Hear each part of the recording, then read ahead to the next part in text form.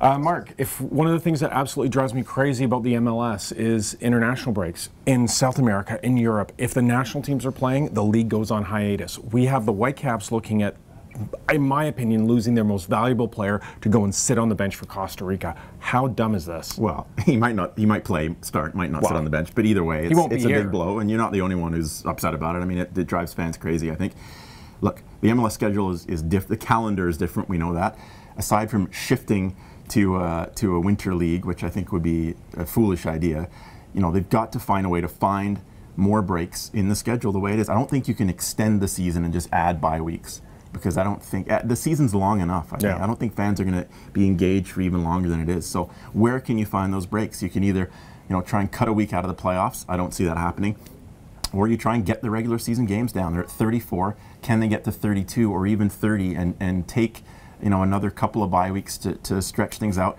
Not just give teams the chance to let their players go on these international breaks without it hurting them, but maybe allow them to compete more in the CONCACAF Champions League. Well, if it was me, I'd get rid of that insane, ridiculous, time-wasting exercise called the All-Star Game.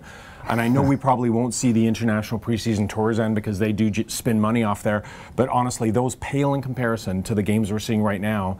And is there a call? Like, are these teams upset that they're going to be missing best players at a crucial time of the year? Yeah, I mean, you've got to wade through all the PR, because it's obviously there's relationships here between clubs and country, and it's sensitive, and the players don't want to say the wrong thing because they want to stay in the coach's good books on both sides. It puts everyone in a bad situation. Yeah. The truth of the matter is, of course, the coach is always going to say they're happy for their players to go away and play for their countries. The reality is, no, they want them in their lineup. Of course, these coaches' jobs depend on winning MLS games. They want their best lineup. The fans want to see the best players.